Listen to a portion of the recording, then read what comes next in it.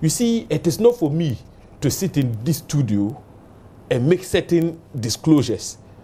But once those responsible for the management of our security are not shy to say that the castle is not a security zone, I am constrained to make those disclosures. As we speak, Kojo, there are very important security installations manned from the Osu Christianborg Castle 24/7 by active military personnel. You understand? As we speak, AFRICOM converged there with our Navy and navies from sister countries for briefings, which eventually would result in joint, training naval training exercises.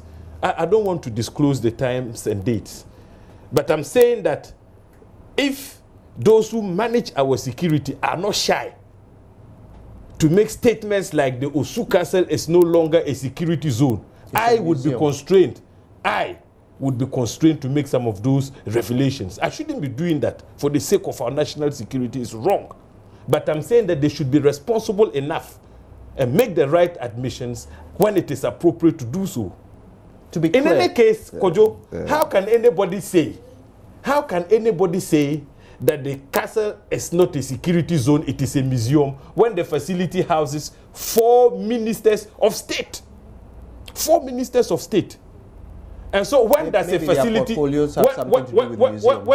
does a facility become a security zone?